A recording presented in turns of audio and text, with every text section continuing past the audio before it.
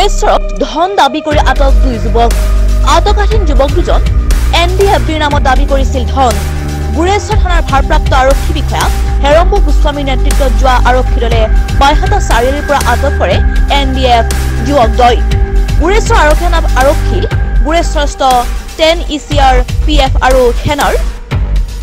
55 গোৰ্খা ৰেজিমেণ্টৰ সেনাৰ অভিযানত পুৱা 9:30 বাইহাটা চাৰিআলিত আটক হয় NDFBৰ দুজন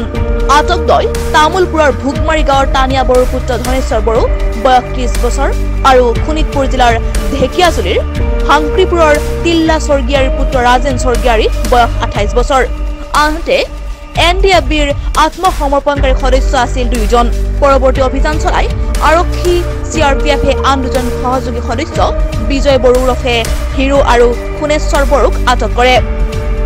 2 জনৰে ঘৰ খুৱাকপুৰ আৰক্ষী চুৰি অন্তৰ্গত ঔবাৰী গাঁৱত হয় গুৰেশ্বৰ আৰক্ষী থানাৰ ঘটনা সন্দৰ্ভত 10 অক্টোবৰতে এটা গোচৰ ৰুজু হৈ আছিল খুৱাকপুৰৰ ব্যৱসায়ী বিলিফাং নাৰ্জাৰীক 5 লাখ টকা দাবী কৰিছিল গুৰেশ্বৰ থানাত বাক্সা জিলাৰ অতিৰিক্ত আৰক্ষী অধীক্ষক লাওহাং ডংগুল আৰু তামুলপুৰ মহকুমা আৰক্ষী বিষয়া অসীমা কলিতা উপস্থিত হৈ পৰিস্থিতিৰ বুজ লয় 10 অক্টোবৰত FIR ৰোগ কৰা হৈছে আমাৰ বিলিফাং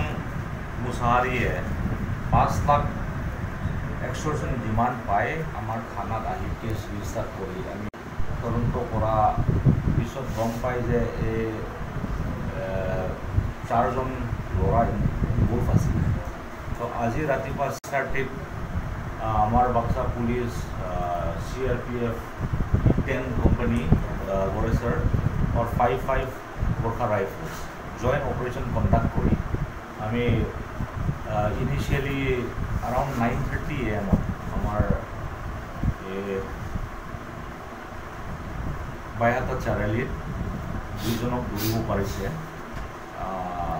টাকা ল'বৰ কাৰণে আহা অৱস্থাত ধনেশ্বৰ বড়ো और ৰাজু স্বৰ্গীয়াৰী এই 2 জনক ধৰি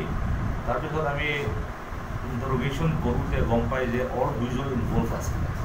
আৰু এই 2 জনকো আমি লগে লগে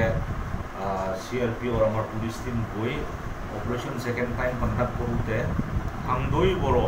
और বিজয় বড়ো এই 2 জনকো আমি ধৰিব পাৰিছে এতিয়া আমি এইটো কেছ 5 লাখ ডিমান্ড কৰা কেছত 4 জন আমি ধৰা হৈ গৈছে और মোবাইল জুন নম্বৰৰ পৰা এক্সটৰ্শন ডিমান্ড কৰি আছে এইটো আমি জব্দ কৰা হৈ গ'ল আমাৰ তদন্ত চলিব আমাৰ ডিষ্ট্ৰিক্টত বা আমাৰ লোৱাৰ আসামত বেলেগ কাৰ ডিমান্ড দিছে এইটো আমি